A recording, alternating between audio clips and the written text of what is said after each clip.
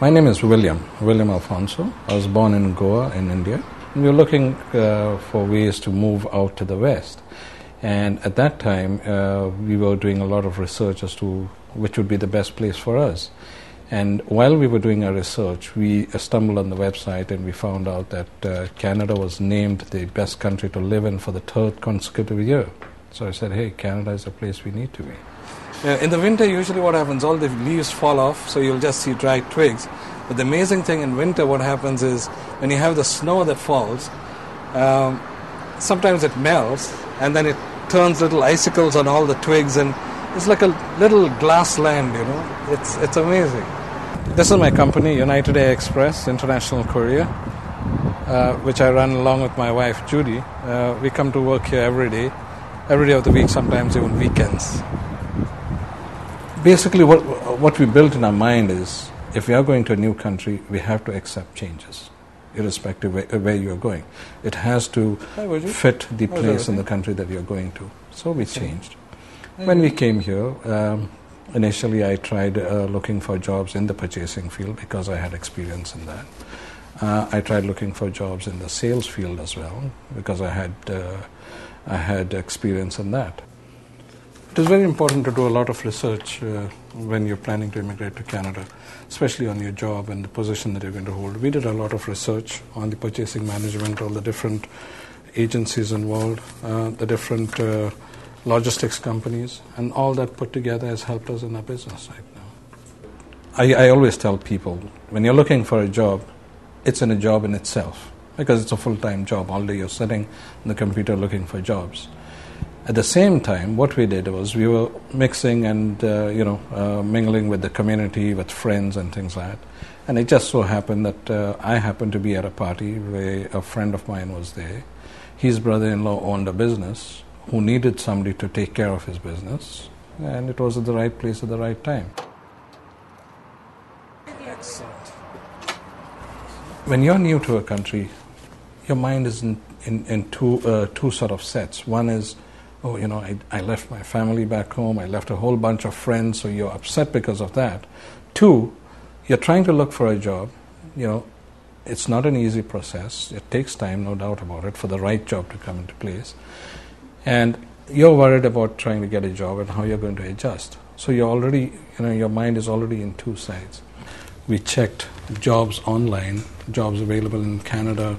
We even applied for jobs while we were still outside the country, just to make sure and see what responses we get. And that helped a lot, especially at the interview at the Canadian High Commission. When we were being interviewed, the officer asked, what else do you have in that file?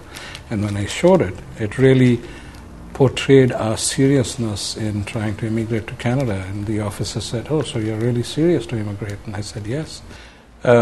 Nowadays, the world is so small in terms of internet. So basically what we did was we just went on the internet, we Googled, we searched about Canada, life in Canada, the different communities in Canada, and we found that, among all the provinces in Canada, we found Ontario, especially Toronto, was the most multicultural place. And we said, well, there are people from all over the world, different parts of the world, and we said, oh, it's fantastic.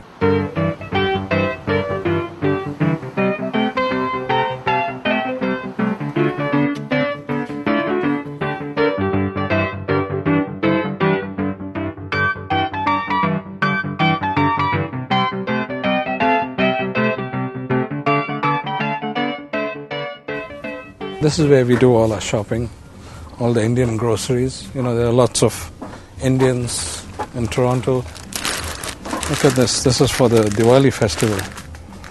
They have everything available. There are Hindi movies on the other side, little Bollywood. All the lentils. We didn't know anybody in Canada. We were going to be completely new.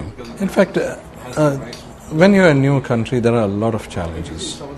You have to try and mix around with the community. You have to find out who your community is and what it is about. And it's not just only, when you talk about a community, it's not just people from your country or your culture. We are talking of community in a whole.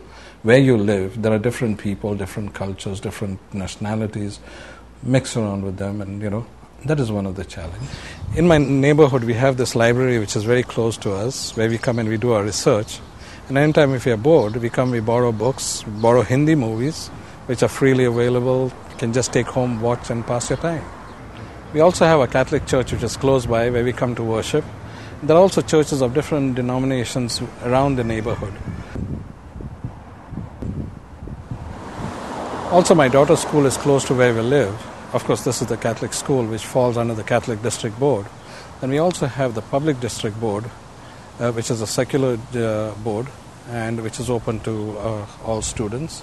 There are also other religious-based schools, such as the Islamic school. So you could send your children to any of these schools. You're going to walk to school, or you're going to take the bike? Once we landed into Canada, at that time the rules and regulations were different than they are now today. At that time we had to make sure that we were in the country at least 3 years before we even applied for our citizenship.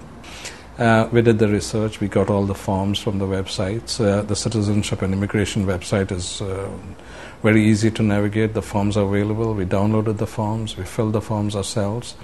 Of course, we did have to get somebody to stand guarantee for us, so we had a family doctor, to sign for it, just saying that he knew us. We had a parish priest, and then we just, filled in the application, send it to Sydney, Nova Scotia, and within a few months, they said, okay, you are ready for your test.